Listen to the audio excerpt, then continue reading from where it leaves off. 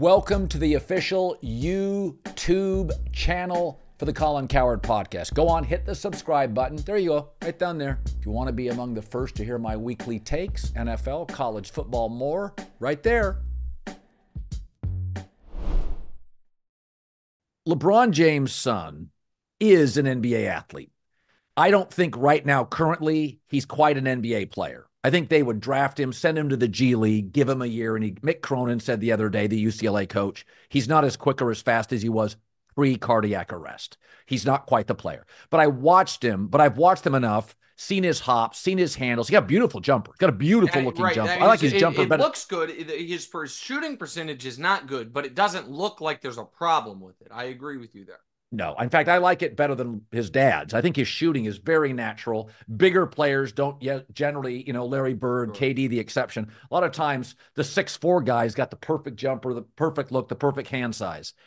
But here's the thing, and I don't know how necessarily to explain this, is that this is the worst draft, maybe as bad as the Anthony Bennett draft. So as more mothers are telling their kids, do not play football, more mothers. This is in Los Angeles. I have a buddy that lives in Brentwood. He's like, I'm like an outcast for letting my kids play tackle football. I was at the sidebar to it. I was at a card game with some Hollywood and finance folks. Low stakes for by their standards for sure, or else I wouldn't have been able to play in it. And there was a very, very smart guy there who had enough money that when I was like, how do I know this name? I didn't know who he was at the time, but I was like, I know this name. So after I left the card game, I Googled his name. And I was like, oh, you almost bought this baseball team like 6 years ago. I won't say but he said that he was a very sharp guy. And he was like, yeah, I don't think football should be legal under 18 years old. And I didn't agree with him, but I'm just echoing your point that there are a lot of people that are not letting their kids even consider playing tackle football. Particularly, I bet it skews higher income and things like that. But go ahead, as you were saying about Bronny. Yet, you can get Brock Purdy in the final pick. Yeah. Half the league is undrafted. Kurt Warner, Tony Romo undrafted. The NBA is a global game, and people are suggesting there are not 3 surefire NBA starters in this draft. Question. There's 2 rounds. There's almost no players after the 12th pick. It's a cheaper sport to play. Hockey and football are expensive. It's a global sport. Is that saying that the NBA is so good it's impossible to make it? Is it saying our domestic culture is broken and our players are distracted and not skilled enough? How in the world could you have a global sport? We don't have a shortage of great baseball players, great hockey players. We're having drafts. Well, like every third draft is talentless. Yeah, but I think it's actually more the first than the second because the league is more talented now than at any point in my lifetime. I think it is less that, oh my God, there's not good players. It's that the bar for being considered a good player these days is so much higher than it once was. And your pal Bill Simmons talks about this a lot, but like the guys who are now 9th men, not that long ago would be good starters. Good. And if you look at some teams that we thought of as very good teams 20 years ago and look at who they had after their top 4 guys, it's a bunch of, And so that it's an argument for expansion. It's an argument for adding teams to the league because the talent level right now is so high. Like you look at the Western Conference in the NBA right now, we have, as we record this, the Lakers and the Warriors are the 9 and the 10 seeds. It's insane. And keep in mind, so next year, so think about the Western Conference and the NBA next year, and then I want to circle back to Bronny for a moment. So Minnesota is not going to be worse. I mean, I don't know if they're going to be the 1 seed, but it's not like all of a sudden Minnesota is going to go away. I'm just going to go down the standings. Denver is here to stay. Oklahoma City's only getting better. The Clippers maybe take a step back, but if they bring everyone back, why would they not maintain about where they are? Dallas seems to have figured out the Luka Kyrie thing. They're even They're playing playing defense in defense. Dallas. Luka's a top 3 player in the league, hands down. They're fine. Phoenix, yeah, okay, so Phoenix could go backwards because of the age of their guys, but it's not like they're going to be a disaster. New Orleans is a young team. Sacramento is a young team. The Lakers, the Warriors, and then you have Memphis with Ja coming back. The Wemby is coming for everybody, and Houston was an exciting team. That's 13 teams. It's 15 teams in the conference. So there's just the teams are so talented and so loaded. I think that's about the draft. I want to defend the Bronny thing for a minute, if I could. Sure. So what if this is...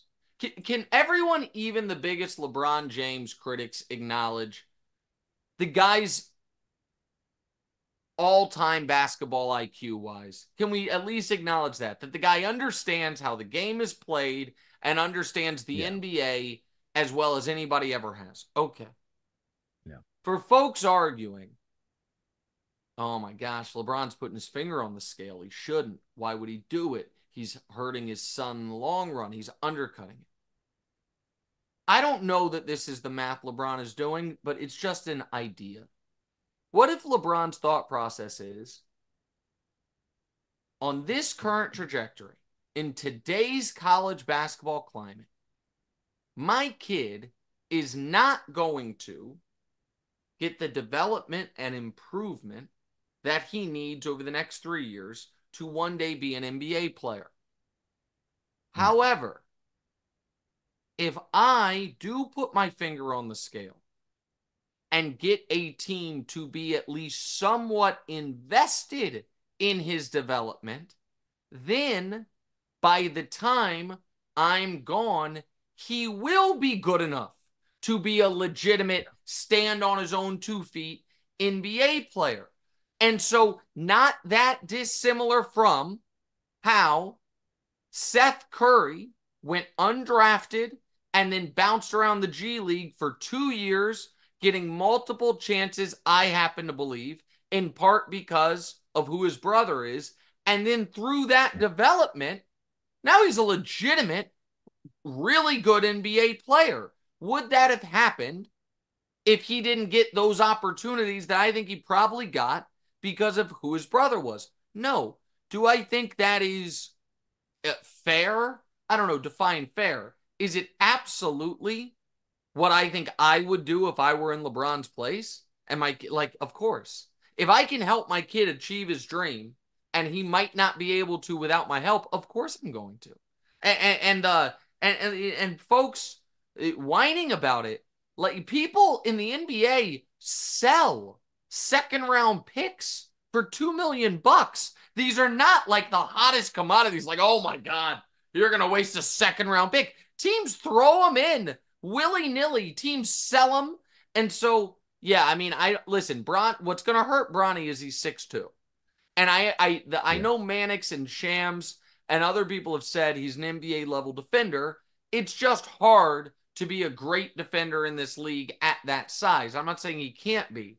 But I don't think LeBron is being unfair to anybody in this circumstance whatsoever. I think my example that makes me laugh the most is every time you're driving and you see a plumbing truck, it always says Johnson and Sons. Yeah, of course.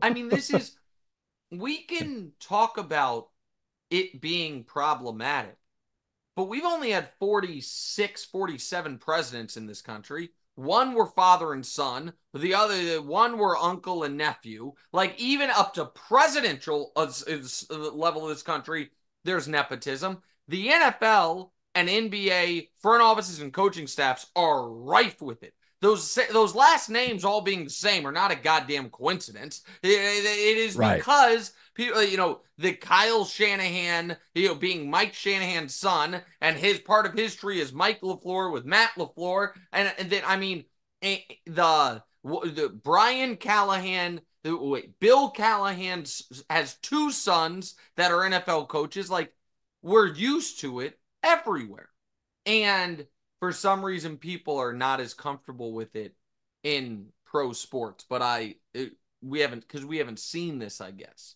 because nobody's ever in the NBA Right. played long enough for this to be a real possibility.